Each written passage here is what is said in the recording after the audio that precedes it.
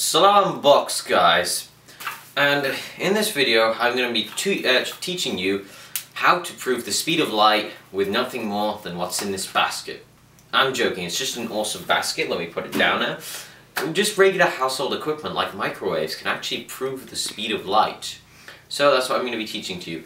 And why, you might say? We already know the speed of light. Well, the government lied to us about many things. Like the fact that all messages that have ever been sent into and out of the US or residentially in the US are actually recorded. Like the fact that almost all of your internet history is on one of their databases. And they lie about the weather too. But first, the boring maths behind it. Now, we all know that wavelength times my frequency equals the speed of a wave. And we know that my microwave emits waves at like 1850 hertz, I think. I must check that. Remind me to check that before the end of the video.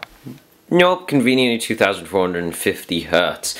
And you know what, normal microwaves would say this on the side, at the top, or you know, like where they actually say the watts, which is really not important. But on my microwave, it's actually on the inside, here on the side. And if I just...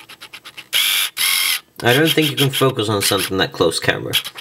Right, ignore the camera bit. It says 2450 hertz in extremely blurry writing. Yeah, that might be better. So we just need to discover the wavelength of one of the waves in the microwave, and we have ourselves a winner. Now you're going to need some professional equipment for this. The first thing you're going to need is 4 slices of bread. You're going to need a knife. No, not that knife. You know, just a butter knife will do. You're also going to need some butter and, of course, a plate. Wow, this calculating the speed of light stuff is really complex and hardcore, man. Innit, bro? First thing to do is to fail at spreading butter. Do the same to all 4 pieces of bread. If you mess up while spreading the butter, well, just, hey, remove it like I am in this video clip above.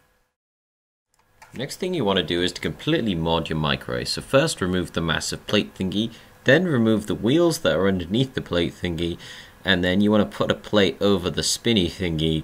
I really don't know the names of any of the stuff in the microwave. And finally, you want to put in your piece of bread and butter. Spam buttons on your microwave. It should start running if you do that. But notice it will spin. That's the whole point of this trick. Okay, 20 seconds later you should end up with something like this, but hopefully without the cross patterns, because my microwave fires in cross rather than directly straight at it. So you want to measure the area that's not being cooked. In my case, well, I can't. So I measured this area that had been. We all know the equation from earlier. Frequency times by wavelength equals the speed of the wave. Now, theoretically, light speed should be around 300 million. And we worked out that the frequency is 2450 million from what I said on the inside of the microwave. And we already worked out that's 12 centimeter wavelength, which if we convert to meters is 0.12 meters. Do some basic multiplication and you get 294 million, which is quite close to our 300 million theoretical value. And the reason being that it's slightly slower is because in air, light actually travels slower than it does in a vacuum, which is where our theoretical 300 million comes from. As usual, guys, don't forget to subscribe to Salaam Box. The reason it's yellow is because, well, my channel is called